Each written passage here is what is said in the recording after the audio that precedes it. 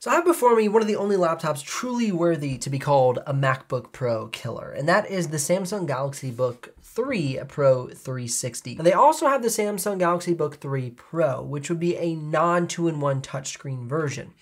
But what I like about the 2-in-1 touchscreen version is it gives you more features along with a powerful laptop. And we're gonna get into benchmarks, functionality, usability, battery life, color gamut range, all of that in this video to help you make the right purchasing decision for your needs. Now, first and foremost, let's just clear out the elephant in the room, and that's that Apple automatically is better performance and battery life, just without question, right? I mean, it's Apple MacBook Pro. It's just better, right?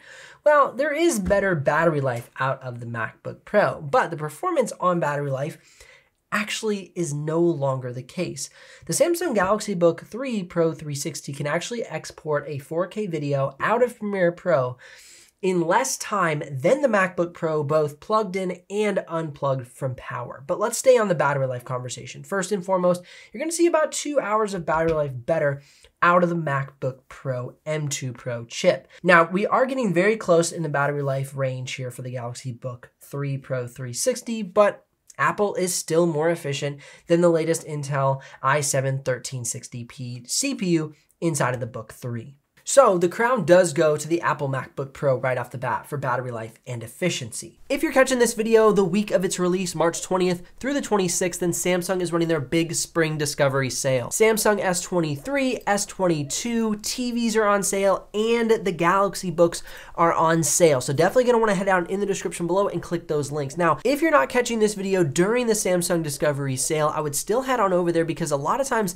they have the Galaxy Books on sale. So you definitely wanna check the pricing compared to other websites. You might be able to get a better deal at Samsung.com. Again, links in the description below. If you do make a purchase, I'll get a small commission, but at no extra cost to you. Now, looking at color gamut range and color accuracy between these two laptops, they are neck and neck. The one place that the Apple MacBook Pro wins out is brightness. It gets about 100 nits brighter of a screen than the Samsung Galaxy Book 3. However, the color gamut range are almost identical across the board. Now, one area that I was really impressed with the Book 3 was actually the Delta E. It only scored a 0.63 Delta E versus the MacBook Pro's 1.21. So the colors that are reproduced on the AM OLED display are actually more accurate than the MacBook Pro display. So if you want a more color accurate display, I recommend going with the Book 3. Surprisingly, right? Because I always thought Apple was just better in every single way. Interesting. Now, in regards to the port selection, Apple does win again for the port selection, and the reason being is the full-size SD card reader. Now, on the left side panel, you can see that the laptops come with 2 USB Type-Cs, and we have our power adapter as well as our headphone jack on the MacBook Pro. Now, keep in mind that the Book 3 has to occupy one of these USB Type-Cs to charge the laptop. Now, on the other side of both laptops, we have the HDMI for the MacBook Pro, an additional USB Type-C, and a full-size SD card reader, whereas the Book 3 only comes with a micro SD card reader. This was continual huge faux pas, in my opinion, on Samsung's part. They need to bring that full-size SD card reader to the Book 3. Just please do it. Yeah, anyway. The headphone jack is here on the Book 3, and really the biggest faux pas, in my opinion, is going to be the SD card reader, as well as needing to use one of the USB Type-Cs on the Book 3 to charge the laptop. I wish they would have added one more, and that would have at least gotten us closer to matching the port selection on the MacBook Pro. Now, yes, I know this is the 14-inch model, so the comparison I'm about to do isn't gonna make sense, and I'm fine with that because I'm looking more at performance and usability overall. But as you look here, the trackpad difference between the Book 3 and the 14-inch on the MacBook Pro is substantially different. Yep, it just is, because this is a 14-inch and this is a 16-inch. So if I had the 16-inch, they would be almost identical. The MacBook Pro 16-inch trackpad is just as massive as the Book 3. However, the one thing that really matters about the MacBook Pro compared to the Book 3, and where my hat is off to Apple, is they center the trackpad on the laptop's keyboard deck. Now, I understand that the reason this trackpad is not centered is because the keyboard is off-put a little bit due to the numpad on the Book 3.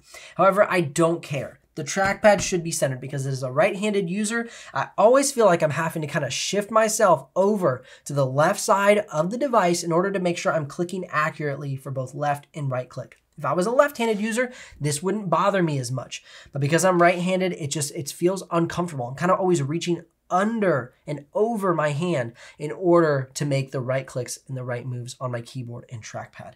Now, I will say that the scissor switch keyboard on the Apple MacBook Pro, without a doubt, is just one of the best keyboards on the market. It has a nice click, it's very snappy, responsive, and they've really taken years to perfect it. But I will say that the Samsung Galaxy Book3 Pro 360 is a fantastic keyboard as well. And both trackpads are great. One thing that I like more about the trackpad on the Book 3 though, from a functional standpoint, is that it is a manual click trackpad.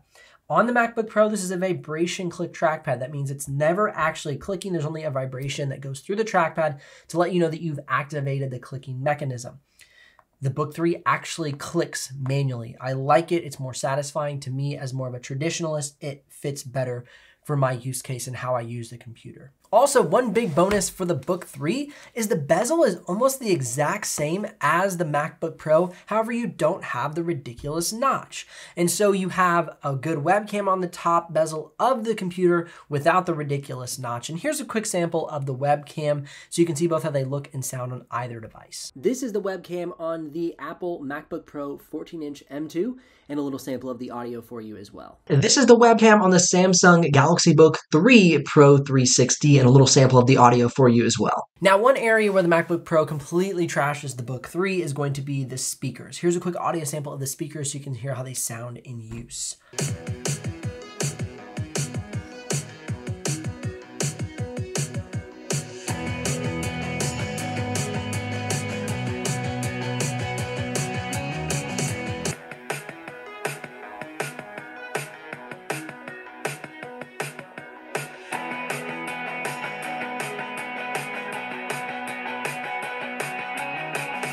And of course, last but not least, here's a quick sample of me using the keyboard and trackpad on both devices so you can see how those sound.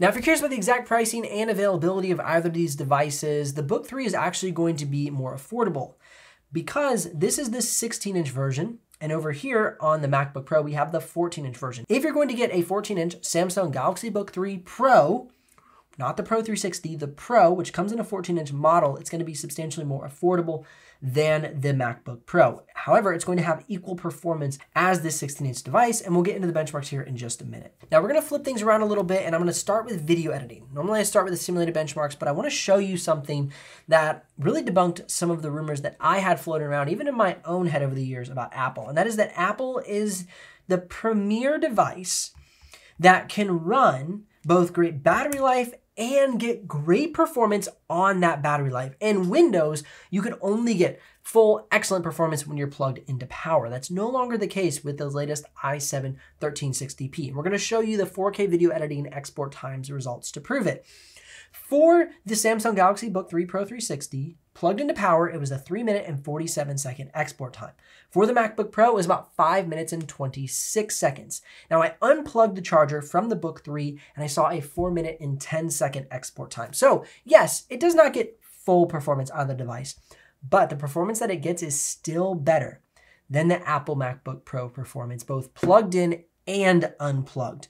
And the crazy thing is, you can't change that control. I can't have some fan mode to make my MacBook Pro go faster. That was on full performance mode, which I can toggle through my performance settings right here on the keyboard deck. So keep in mind that what you see is what you get as far as the performance is concerned. There's no editing your fan modes or thermal modes on the Apple device. That's all controlled automatically through Apple's software. Now let's move into the simulated benchmarks, and you can see in Geekbench single core, multi-core, that they line up pretty much neck and neck for single core performance. However, multi-core performance is where the MacBook Pro definitely stands out quite a bit for the simulated benchmarks. You can see both in Cinebench R23 single core and multi-core, as well as the Geekbench. You just saw that that is true. So across the board, you're gonna see better multi-core performance, which means better multitasking performance out of the MacBook Pro.